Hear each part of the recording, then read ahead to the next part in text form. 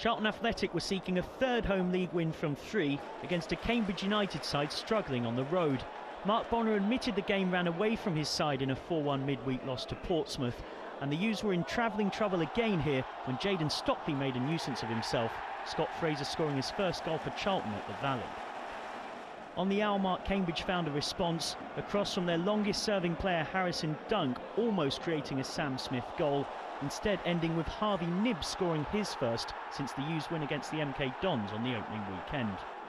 Last season, Cambridge stayed up in the third tier for the first time in 21 years, and again they looked up to that task here, Adam May almost scoring from an awkward free kick.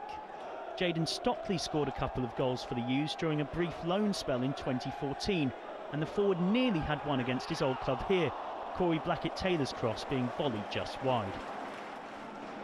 Charlton pressed late on in a game of penalty box pinball that must have been nerve-shredding for the travelling Amber Army behind the goal, but Cambridge held on to get their first away point of the season.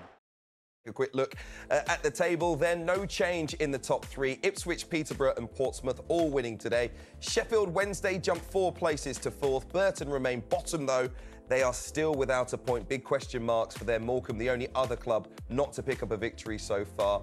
Cheltenham claimed their first. They're 3 points up the table, climbing to 21st.